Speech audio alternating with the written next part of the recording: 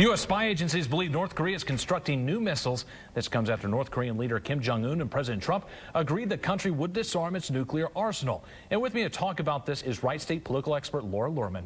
Now, a lot to digest this morning. What exactly is going on in North Korea?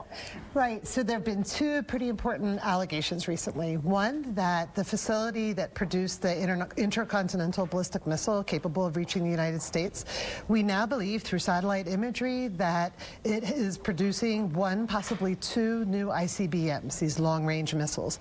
These are liquid-fueled items, which is very concerning.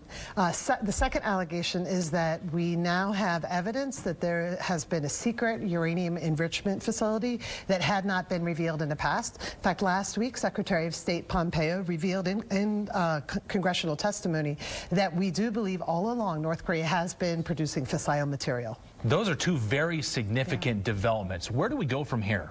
Where do we go from here is a very important question. It shows us that this June 12th summit, all the pomp and circumstance about that important meeting between Trump and Kim, it was just that. It was political theater. And as we've been saying all along, the devil's in the details and the real work is yet to be done.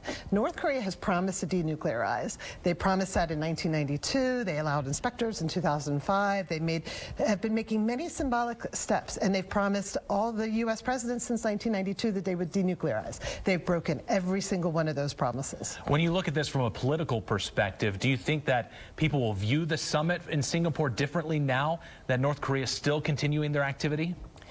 Possibly. I think many of the analysts, none of us are very surprised. The summit was premature, as many of us were saying. It was an important step. It was certainly important that it was a step down from the fire and fury and the dangerous rhetoric that just under a year ago where we were. So that was important. But all of us said this is just the beginning. Until we actually have verifiable inspections, until we bring in the experts to make sure that North Korea is keeping its word, because we know they haven't kept their word in the past, we really have very little to go on. So that was an important step, but it was always symbolic. Now, I know many voters at home have been concerned, having some anxieties about nuclear war with North Korea. Should we be concerned at all about this most recent activity?